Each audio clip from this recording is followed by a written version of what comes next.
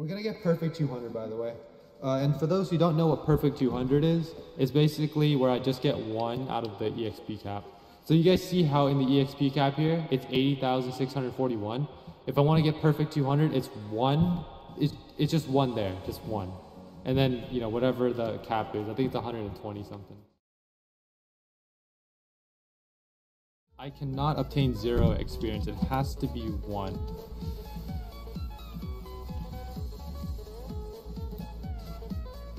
And there you go.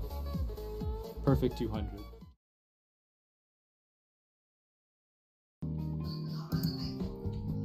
$51, last one. Here we go.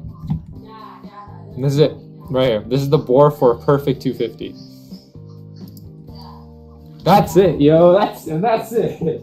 Perfect 250. Let's go. That's it. Let's go.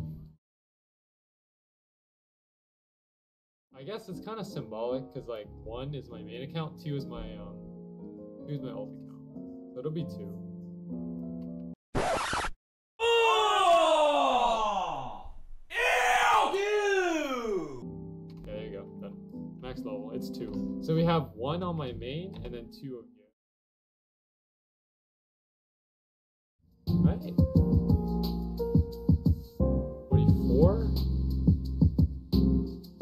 48. The next one should give me 1.